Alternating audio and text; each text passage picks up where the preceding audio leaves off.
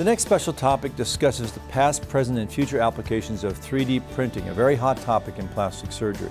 While it was technically developed in the early 1980s, lower costs of printers and materials have made 3D printing a much more of a reality, both in homes and in the operating rooms in the last 8 to 10 years.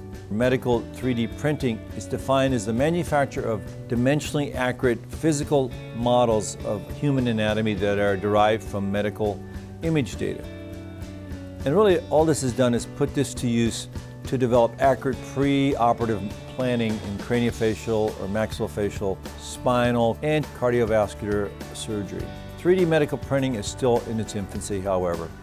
These authors believe that the future of this unique tool will allow for a much lower cost solution for scaffolds for potential soft tissue reconstruction and to develop lifelike models and prostheses, including breast implants, tailored to the patients, and eventually to allow them to see what the result is before it's actually done.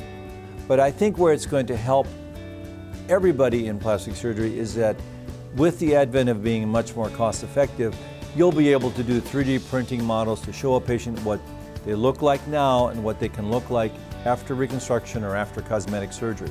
So that I can take someone and show him or her his 3D nose before surgery and what it can look like after a rhinoplasty. So this should actually allow you to have much better patient outcomes because you'll be able to see what's possible and what's not.